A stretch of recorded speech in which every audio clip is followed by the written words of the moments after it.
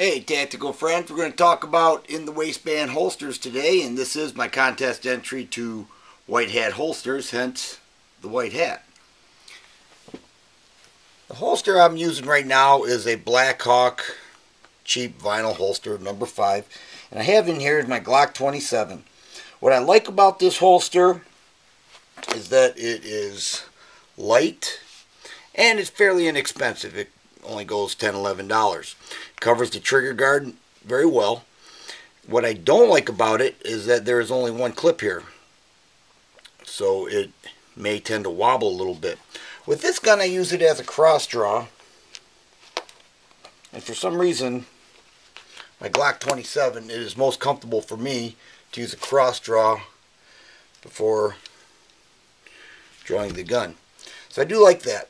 I also have a covert carrier, which is a clip that goes around the handle of the gun, a rubber piece.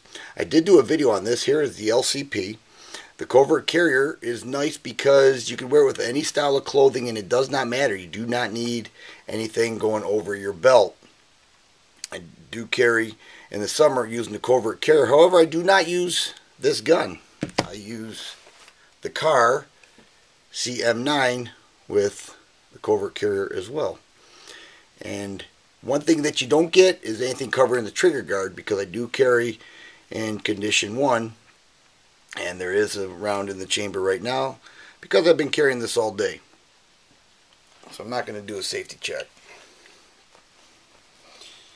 But it's nice because I can carry this gun in any style of dress and not necessarily have to wear a belt or a sweatshirt for in the waistband. And the draw, well, that one wasn't that good, but the draw is fairly easy. So that's it, fellas. Those are my holsters. None too extravagant. But everybody else, good luck in this contest. Thanks, White Hat Holsters, for sponsoring it.